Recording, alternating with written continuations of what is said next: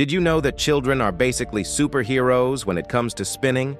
While adults get dizzy after just 30 seconds of twirling around, kids aged 3 to 7 can spin continuously for up to 15 minutes without feeling sick at all.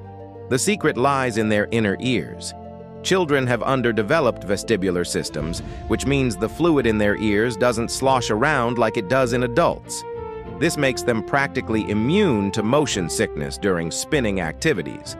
That's why kids naturally love merry-go-rounds, spinning in circles and rolling down hills while parents watch from the sidelines, feeling queasy. Children can perform rotational activities that would make any grown-up violently nauseous. But here's the twist. As kids grow up, they lose this amazing ability. Their inner ear develops, and suddenly spinning becomes just as uncomfortable as it is for adults. Every child is born with a natural resistance to dizziness that adults can only dream of having. It's like having a superpower that disappears with age.